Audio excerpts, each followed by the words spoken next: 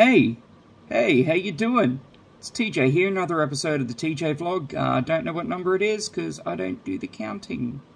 I just title it, as always, I just title it when I'm uploading it. After I've seen what the number of the last one was. Sorry, it's been a few weeks since my last vlog episode. Been really busy. A couple weekends ago, I did a weekend out in Longreach with Shenanigans, which is a new band that I've kind of been doing some work with. Great guys in that band, Mick Bell, Graham Praviz. Yeah, we went out to Longreach, which is about 9 hours out west from where I live in Rockhampton. It's a hell of a trip. Through some really beautiful country though, especially because it only rained like a week or two beforehand, so there was a lot of green in places that were usually red. So it's one of the things I love about this job that I do, is that I get to see so many beautiful places in the country. And otherwise, you wouldn't otherwise be going to Longreach unless you had work there or a specific reason to go there. So we were out there, we played the Longreach RSL Meet and Greet, which was a show that was supposed to happen at the beginning of the year. Yeah, so that was supposed to happen in January, late January, I believe. But because of the Omicron outbreak with COVID, they were shut down. They were basically told, hey, you can't have that, you can't have this event. We're going to, liquor licensing pulled their permission for it, which was really disappointing at the time, but they got us out there beginning of April instead, which, you know, we appreciate, because that means we still got that work from those shows. Last week the weekend before last, I did Billa Wheeler with Overdrive, which was a little bit bittersweet, because it's the last Overdrive show for the foreseeable future until Shane's finished this big project he's got at work, which is not going to be for, I think, at least 6 months. But it was really nice to play with him, and we had Nikolai in. He was filling in on drums for Pete, who was unable to make it. So, and that's always lovely working with Nikolai. The weekend just gone was absolutely massive for me. On the Thursday, I hosted trivia at the Calca Palms again. On Friday, I played. I did a music show at the Rocky Nats event, which is one of the largest car expos and car events in the country. Then on the Saturday evening, I played at the Frenchville in Rockhampton, and then the Sunday afternoon, I played at the Railway Hotel in Yeppoon. So not too much driving, thankfully, that weekend. But the big, really fun part for me, and that's not to say I didn't have fun with the trivia or the music, the part that I really enjoyed the most was on Saturday morning at Rocky Nats. Saturday lunchtime, I had my first ever wrestling match. I finally debuted after a year of training. It was myself and Tyson DeHaunt in a tag match against the 17th Step, which is Stephen Stanley's and E.C. Brownie, the red-headed heathen. So that was a lot of fun. It was a lot of fun, you know, and when I think about it, how it went, as far as how it went, I'd set myself some goals for what I was going to consider a successful debut for me. Now, obviously, there was a lot of things that, especially if you're in the wrestling industry, you'll be able to look at it and go, oh, okay, yeah, he needs to work on that, he needs to work on that, he needs to work on that. But also, like I said, I set myself a few goals for what I would consider successful.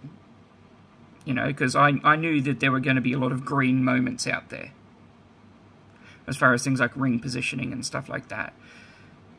So, you know, those goals were to remember my spots. So remember the things that I was particularly going to be doing in that match when I was in the ring. It was to have a good promo, because they gave me a live microphone before my match to sell, kind of sell the story of the match. And, you usually don't, in indie wrestling, you don't give a rookie a microphone. But I went out there and absolutely nailed my promo. And then I didn't hurt anyone during the match, like properly, like significantly hurt. Like there was probably one spot that I kind of hit a little bit wrong, and I know I winded the other guy. And then the other thing that I had set myself as a baseline for what I'd consider a good match was to not get lost. To know where I was in the match, to know what I had to do coming up, to know what people were doing around me, and to put on a good show. And I succeeded at all of those things, which was such an amazing feeling. Because I've spoken about this in the past, where I started doing professional wrestling April last year. I started training in it, partly because I've always loved professional wrestling and I've always wanted to try it out, but also because it was a means to put myself out there and challenge myself in a way that I didn't know whether I'd succeed or not. Because I hate to say it, but for the decade before that, every time I was challenging myself with something new, it was always a safe bet. It was always something that I knew I'd be able to do. Like learning learning the baritone guitar. Things like that, experimenting with different styles of music with how I play, and learning songs that I thought, nah, you can't do this on guitar. And then being able to do really good versions of it, and things like that, So this was a way of challenging myself without a safety net. This was a way of challenging myself with something that I could very easily fail at. And I still may in future. Who knows how long this career as a professional wrestler lasts, this side gig.